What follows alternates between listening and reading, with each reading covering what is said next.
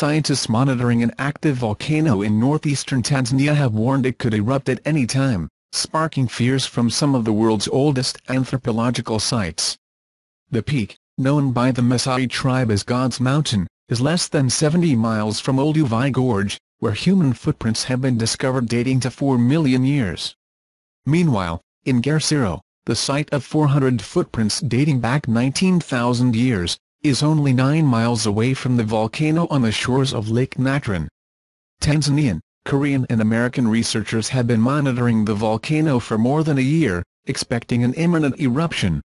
Imminent in our case means in a second, in a few weeks, a couple of months or a year or more. To National Geographic drive Sarah Stamps, Virginia Tech geophysics who participates in the volcano monitoring project. There is an increase in ash emissions, earthquakes, rising of small volcanic cones, and a growing crack in the top of the volcano on the west side. These are all signs of volcanic deformation that will likely lead to a rash sooner rather than later. The 7,650-foot peak, also known as Olduvai Gorge, is unique in being the only volcano to shed lava containing carbonatite, a type of rock that slims lava and increases flow velocity.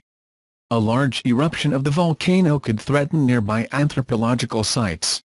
The volcano erupted for the last time in 2014, with lava flowing from its cone in March and July of that year. The researchers also catalogued the signs of a large crack that developed along the outer edge.